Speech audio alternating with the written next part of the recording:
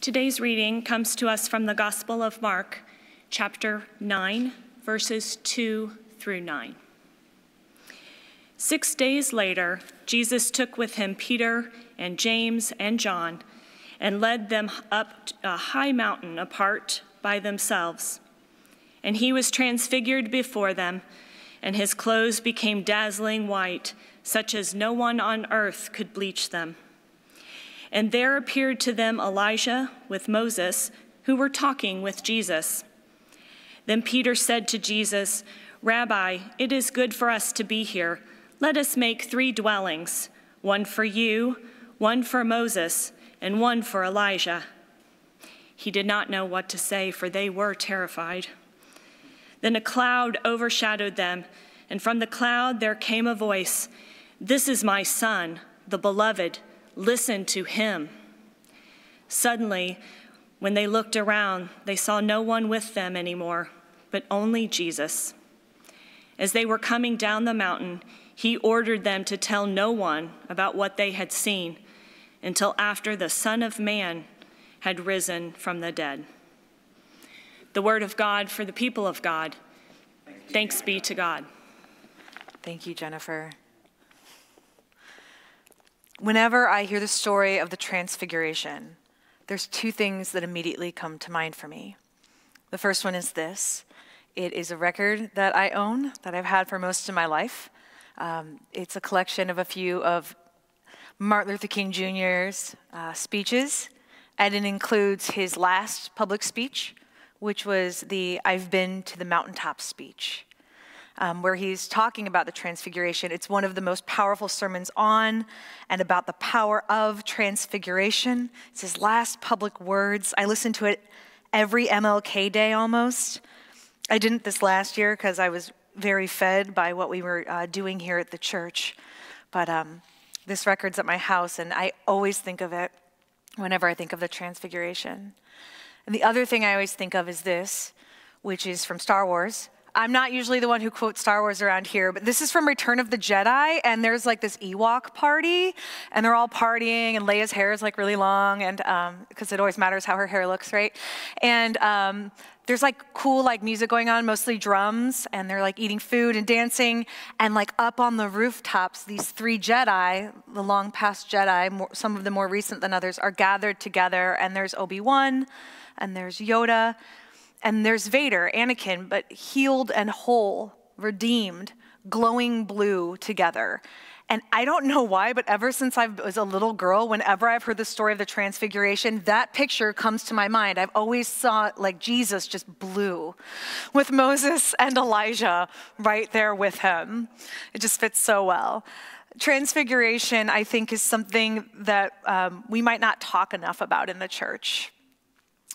This story of the transfiguration of Jesus' body when he glows, when we see him standing on the mountaintop with his fellow Hebrew Jedi of the past, Elijah and Moses, it's set apart and very different. Some scholars believe this story of the transfiguration to be a prelude to the full resurrection of Jesus Christ, like the Easter story. And so right before we get to Lent, we get the Transfiguration, and then after Lent, we get the Easter story. It kind of bookends the difficulty of Lent. Jesus is seen in his full glory, or close to it. And he's seen with these figures from different time periods, or perhaps they are outside of time and yet still right there in that moment on the mountaintop. It's just like the Jedi from the different times, or like how in MLK's speech, he goes through different time periods. God brings him through different time periods. And he says, but I didn't stop there. And I went on. There's this kind of set outside of time motif. Mountaintop moments are kind of set outside of time themselves. They are holy moments. They're holy moments that orient our relationship with God. Mountaintop moments are when we see the fullness of what the kingdom of God can look like. The embodiment, the fullness of this authentic existence, like fully right here in front of our eyes. Not just an idea of it, not just the knowledge of the kingdom of God, right? But an enfleshed reality. Peter sees Jesus in his fullness. He hears the voice from the heavens confirm it. This is my son, the beloved. Listen to him. Peter doesn't just know who Jesus is now, like in his head, and feel the warmth of it in his heart. He sees it with his own eyes, a fully enfleshed witness. It is from the Transfiguration stories that we have the term mountaintop moment. These moments are deeply spiritual and mystical.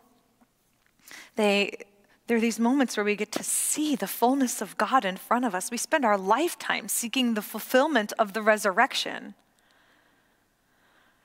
The authentic best for us, the authentic best that we could all be, the culmination of generations.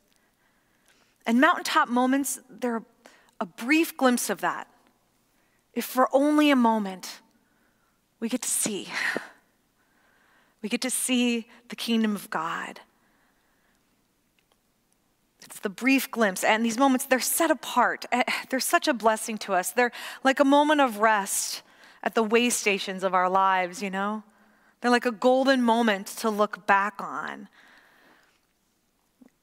We'll have to look back on them because we will inevitably have to walk back down that hill, back into the valleys where things are not perfect, where things are difficult again, where there's hurt and where there's suffering and where things are not perfect. We'll have to go back down into the world and back down into the work that we've been called to do, doing the work for the kingdom of God. And when that work is difficult and we are tired and it has been a really long time since things went well, or we have the really hard day, we can look back at those mountaintop moments, those golden moments. They carry us. We hold on to them. Mountaintop moments orient our relationship with God, and they orient us toward the kingdom of God. And they orient us towards the next step in our calling. And they orient us in our flesh. They ground our being. They fill our spirit. We witness to God from these, our bodies. Our bodies experience it. We witness the transfiguration of the body of Christ, of Jesus. We witness to this in hope to transfigure the body of Christ, the church, to bring God's full reign into our community, enfleshed between us. I love the story of the Transfiguration, mostly because of the response we get from Peter. I love Peter so much. He's like, Rabbi, it's so good for us to be here. Let's make 3 dwellings, one for you and one for Moses and one for Elijah. He did not know what to say, for they were terrified. Peter saw Jesus in his fullness and was terrified, overcome with everything he was witnessing. And yet his suggestion is great and so on point. Let's just build tents up here.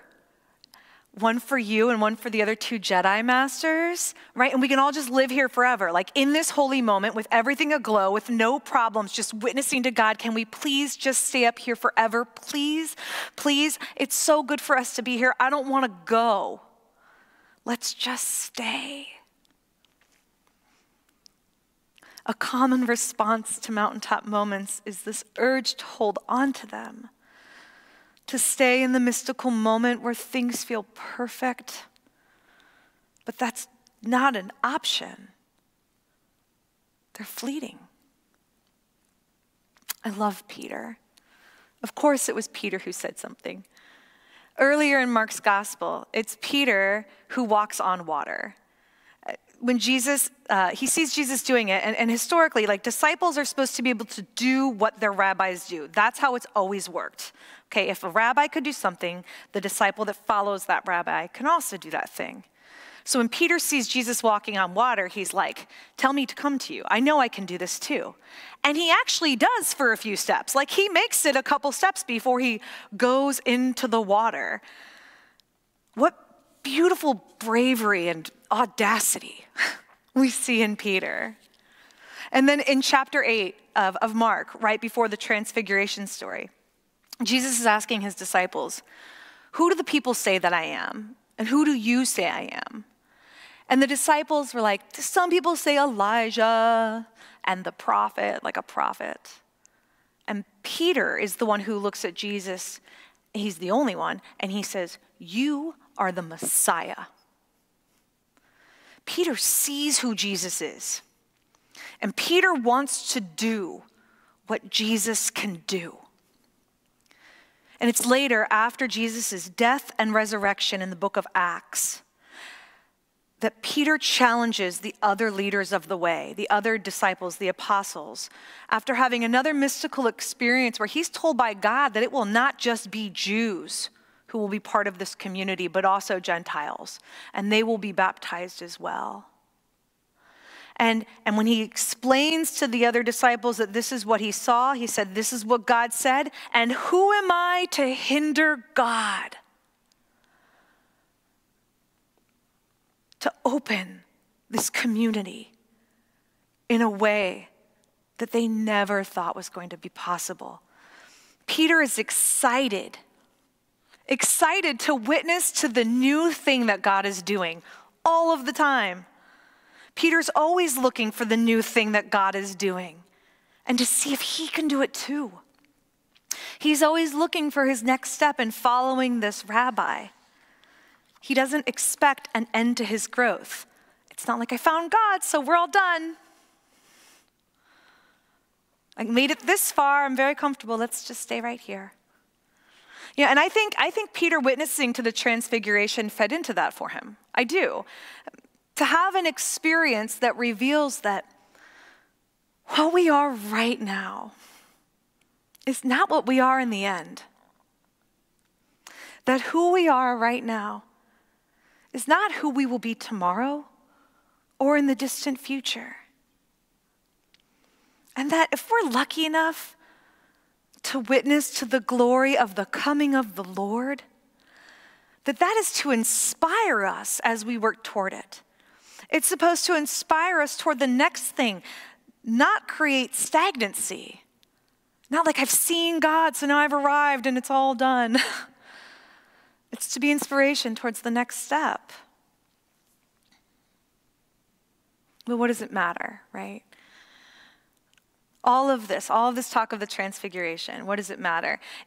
It leads, I think, to two larger theological conversations around the question of what does the Transfiguration mean for us? Like, right now, here we are as the church, 2021. What does the Transfiguration mean for us? And we've kind of touched on it, but I'm just going to bring up two things and go a little deeper with those. The first is I think we have to name how these holy moments, mountaintop moments, are meant to inspire us, but they are not spaces where we are meant to stay. We can't build tents and remain. Not unless you're trying to be a monk. And there are monastic orders of almost every religion who do leave society and go to experience this. It's very rare. I imagine most people, the majority of people who are worshiping this morning, don't have that particular calling. So for the rest of us who are not expecting a life of living in a monastic order, we can't build tents and remain. We have to go back down the mountain and do the hard work.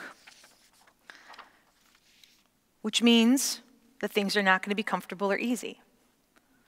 Because being a disciple is really difficult. I mean, just look at Peter, the amount of growth.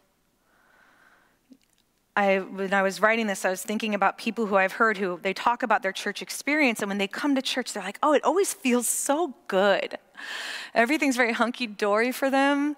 Everything feels so good. They always just feel warm and welcome, and everything is perfect all of the time. And I just don't know what that's like. It's just not an experience for me. Like, it's never been like that for me. I'm not even critiquing that. I'm just going to say that there's a lot of us, for when we decided to become part of a church community, it was a lot of being stretched and a lot of growth, like every day. Like every single day, still getting challenged and still growing, learning how to judge people less and love other people more, and being very surprised by the people that I now love. Looking back and seeing how I've been stretched and how I've grown and who I've welcomed into my heart and into my life, and only because God has done that transformation on me. There's a lot of us for whom being in a church is difficult and painful, but it's also very rewarding. I mean, I think good work's like that anyway, right? Difficult and there's a lot of growth, but it's rewarding. If we're not learning to love our neighbor more, or out looking for that new thing that God is doing, knowing that we will be a bit concerned, perhaps even terrified by it, then what's the point? I want that Peter kind of discipleship. I want to grow. I want to get better. I want to follow Jesus every day and to be made new and to grow and change and to experience sanctification. Amen. To experience sanctification. The holy moments, the mountaintop moments, remind us of what we're working toward, not where we are all the time. It's not supposed to always be a glow. Witnessing to the full glory of the coming of the Lord. That's not where we're building the house. We're not setting up tents. The next larger theological conversation around the Transfiguration and what it can mean for us, I think has to do with the actual body of Jesus that was aglow. The actual body of Christ. And also the body of Christ, the gathered community, the church. What does it mean for Jesus to have been transfigured? And what does it mean for us as the body of Christ to be transfigured? Now, for those of you who know me, that's a very Pastor Winter kind of question. That's a very bumping into particular types of postmodern theology. But I think it's an important question, I do. Susan DeWitt Hall, in her book, reminds us, she starts just by defining the word transfigure, and this is basically what comes up if you do a Google search. It means to transform into something more beautiful or elevated. And she goes on to say, when Jesus was transfigured, he was revealed as more fully himself. More of the truth about him was displayed than had been previously seen. Of course, Jesus is truth, and the truth has to shine, just as his face did that day. What does that look like for us here at Manchester UMC as the body of Christ, transformed into something more beautiful or elevated? To shine with the truth of Jesus and have his truth more on display, to have the authentic essence of who God is here and of who we are on display. And I'm going to get into a little bit of evangelism here. I'm going to do some evangelism here. Because if we're talking about the body of Christ and being more authentic, we have to ask the question, are there parts of the body that are not here yet? Are there parts that we're not paying attention to? Are there parts that maybe we're paying too much attention to of the body, on the body? Parts that we prefer and want to attract more of, or maybe we do attract more of. Who do we struggle welcoming? Do we prefer families? Or are single people made to feel welcome? Do we like all families or only particular looking families? Do we want two parents here every time? Do we really love children, or do we only really love the children who are very quiet and who are in peak health? Do we really want the queer community here? Do we want lesbians, gay people, bi people, trans people? the trans figure? Can the trans figure come to Transfiguration Sunday at Manchester UMC and feel welcome? Can they feel welcome and wanted? What about people with physical disabilities? What about when their bodies were once healthy and they begin to not have that health? Have we found spaces and ways to make sure they can make it into worship with us, to be part of ministries, to still feel plugged in as things change for them? What about all of us who struggle with mental health issues? Can we imagine the transfigured body of Christ, a body that has mental health issues? Can we see that? What does it look like for that body to be authentic and aglow and honest about those mental health issues? Are we okay really with people that look different than us, biracial people, indigenous people, people of color, younger people, older people? Where are your biases? I know mine. What about the addicts? Do addicts have a space here where they can be honest about the fact that that's what they've been through? What does it look like for them to be named and claimed as part of the body, with that body transfigured, more beautiful, more honest, elevated, authentic? Can we have addicts here without us looking down on them? What about the unhoused? Is there as long as they clean up before they come in the building? Can they be part of the body?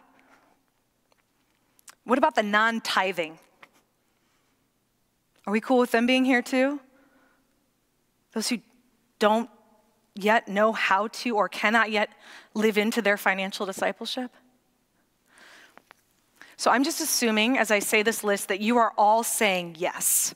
I can't see all of you. I've only got a really small portion of our beloved community in this space, but I'm assuming you're all saying yes. And I think you're all saying yes, not because every category I just listed was easy for you or for me. That was not the point. No,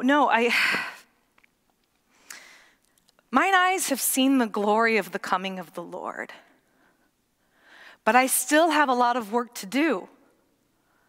I've been to that mountaintop. We've seen it. We've had those holy moments. And we go back down to the valley. And like Peter, I want to be a part of the new thing that God is doing. I want to seek our next step in following this Rabbi Jesus. I expect growth and a bunch of discomfort. A bunch of discomfort. And it gives me great joy knowing that I'm not in this alone and that I have you, that we have each other. Because I know that no matter how difficult the work is and what the days look like, I know that I will again I expect to see the glory of the Lord. And when we do that work together, I see it more and more. I see it in you. So church, what does our community, transfigured, look like? Authentic? Brave? Beautiful? I wish comfortable was on that list so badly, but it's not. Comfortable is not on that list. The mountaintop moments where we can be authentically ourselves are supposed to inspire us to go back down into the valleys where people feel hidden, where they are hiding who they are, where they are filled with shame, and where they hurt, where they think they are unlovable, and that no one will ever welcome them. And we are called to encourage them and to inspire them to also be transfigured into their authentic selves, to be welcomed into this body of Christ, to welcome them into a church community, to create the world as God wants it together, to take on the difficult challenges of being community, of loving neighbor, and of loving and worshiping God. There is not time to build tents. Not with all of those people who need a home, who need a church home, who maybe need our church home. Amen.